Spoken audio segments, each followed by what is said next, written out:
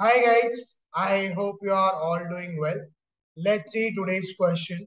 So today's question we are taking this up from the topic of sequence and series.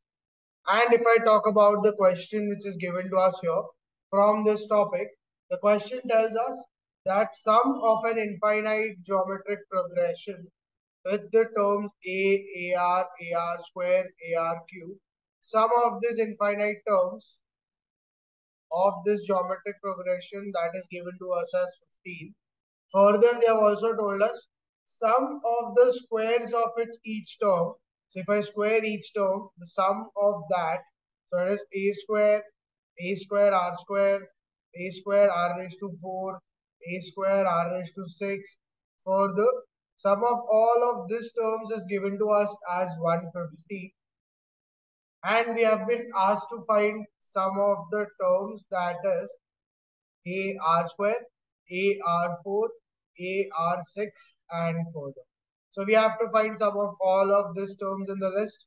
And there are four options also given to us. The first option being 5 by 2, second option half, third option 25 by 2, and the last option 9 by 2. So we need to figure out which one of the following four options is the correct answer for the question given to us. So let's apply the idea of geometric progression first. We know whenever the terms are given to us is like this, AR square, AR cube, and so on. I can find the ratio of the consecutive terms. So if I find the ratio of second to first term, I get a common ratio R. If I find the ratio of third term to the second term, I get the common ratio as R again.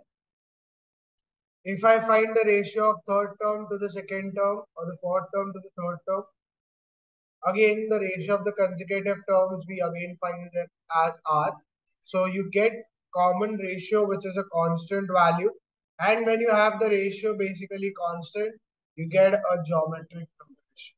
So we have this as a geometric progression, and we know sum of infinite terms of the geometric progression, that is equal to a upon 1 minus r, where a is your first term and r is the common ratio or the constant ratio which we have between the consecutive terms. So just let's find the sum of infinite terms for the first sequence given to us, which is ar square, ar cube.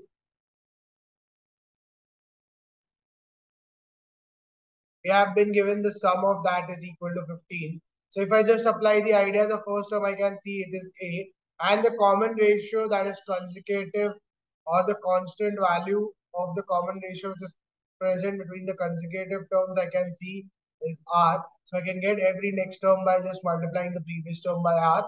So common ratio is, or the constant ratio is r. So if I apply the idea a upon 1 minus r, it's equal to 15. So from this, I get the value of a as 15, 1 minus r multiplied. So a becomes 15 minus 15r. So this becomes your first equation. Now let's try to solve it further with the second series. The second series which was given to us said sum of the squares of the terms of the previous list. So a square r square, a square r raised to 4, a square r raised to 6.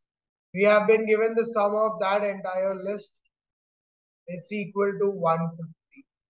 So that is given to us as 150. So if I apply the idea again, sum of infinite terms of geometric progression, the first term, which is a square, and the common ratio which is present between the consecutive terms, if I apply the ratio between them, r square.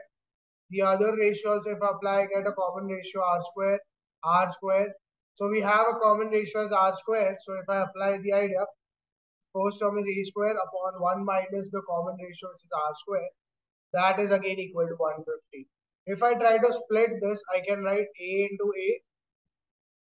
1 minus r square, I can write that in the form of a square minus b square. So it becomes a minus b into a plus b. That is also equal to 150. If I try to solve this further, I have a upon 1 minus r already present here. A upon 1 minus R we know already from the previous expression, that was equal to 15. So instead of A upon 1 minus R, if I write that as 15, I have the left out term as A upon 1 plus R, which is equal to 150. So from this idea, I get A upon 1 plus R, it's equal to 150 by 15, which is 10. So A becomes 10 times 1 plus R. So A basically becomes 10 plus 10R. So you get other equation also. So you have first equation A as 15 minus 15R. You have other equation also A equal to 10 plus 10R. If I equate both the ideas, so from 1 and 2, I get A as 15 minus 15R is equal to 10 plus 10R. So from this, if I take this R on the other side, I get 15R plus 10R. That is equal to 15 minus 10. So I get the answer here as 5 upon 25 is equal to R. So R basically becomes 1 by 5. So I get the common ratio between the consecutive terms as 1 by 5.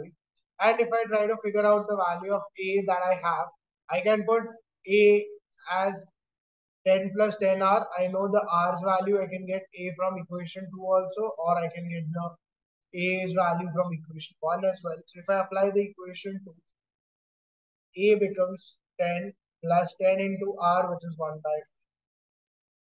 So I get 10 plus 2, which is 12 here.